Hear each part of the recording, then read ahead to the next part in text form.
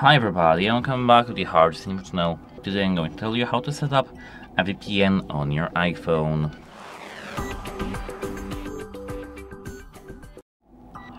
So, at first we need to go to the settings, and now we have to go straight to the general over here.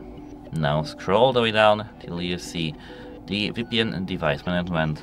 Tap that, and here tap on the VPN over here. Here, as I can see, we have the Add VPN Configuration. Tap that. Now we will see, as I can see, Add Configuration type. We can tap it and select the type of our VPN.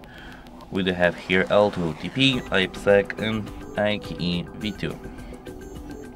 Here we do have inside the description, server, remote ID, and not locality. We can enter the locality, but we don't have to. Authentication, as I can see, username, certificate, or none. And as for the authentication, you can set it for username and password. And proxy, we can enable proxy as auto, and URL, manual, server port authentication, or off.